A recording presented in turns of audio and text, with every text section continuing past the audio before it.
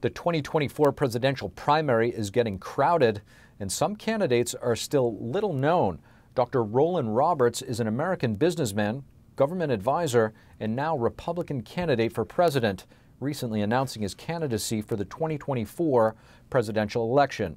NTD's Wright sat down with Roberts to discuss his 2024 bid.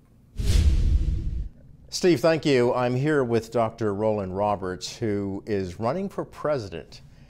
And you're a successful businessman, you're a leader, you've been a government advisor to members of Congress, as well as to ambassadors, in particular, as it correlates to what's happening in Africa, and then also the nexus of China working through Africa. What makes you run for president?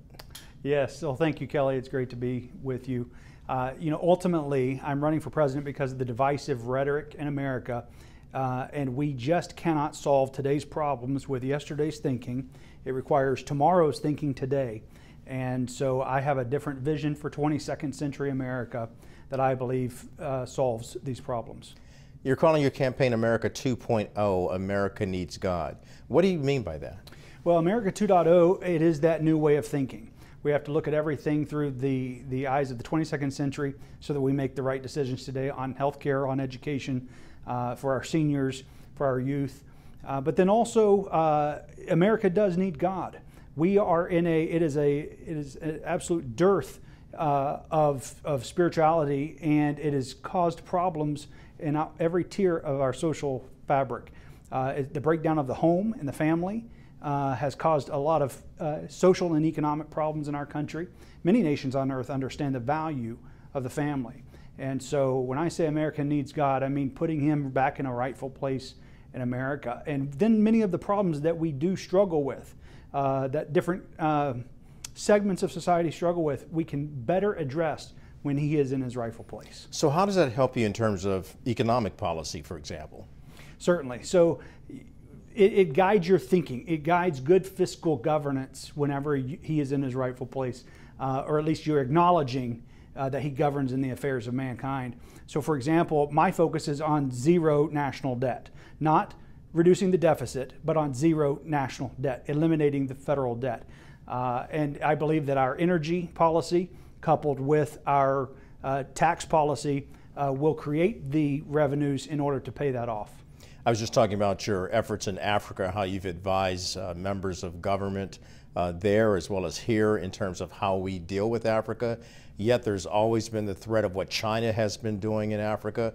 What are your concerns about China in total as it relates to what's happening in the world today, even with regard to the spy balloon and other things that have been going on with China? Well, I was in China in 2017. I spoke in the Great Hall of the People to China's CCP and about the U.S.-China trade war and on their intellectual property theft. And then the Road and Belt Initiative was really picking up steam and has been highly successful across Africa. See, Africa is a strategic place in the world today. It's the last greatest area for economic impact, last continent that is untouched. Also, they will have the greatest population, a supermajority of youth in the world will reside on the African continent by 2030. They are the future of the world. What happens there is critically vital to America's national interest and our national security. And so we've got to be in that conversation. And China knows that, and they are better at the game currently on the continent of Africa than the United States has been. So how do we resolve that issue, knowing that the CCP means it really means that if they gain an advantage and a foothold in Africa, they have a strategic foothold on America? Yes, yes, indeed. And I think, of course, they already are owning some of the ports and things of that nature. I was with one of the African presidents last year, and he said, they come with money, you come with talk. And so when you're saying, how do we solve some of these problems, we have to shift our thinking into a more effective policy. We can get Africa to move. They want to work with us, not with China. They know that China is bad for their future, but we're not giving them much reason to work with us. We're still trying to leverage our superpower and want you to do what we want you to do our bidding just because we're who we are. And that only goes so far with people. You have to do right by people, no matter where they are in the world. Rollan Roberts, running for president, Republican candidate for the presidential campaign of 2024. Thank you for joining us this hour.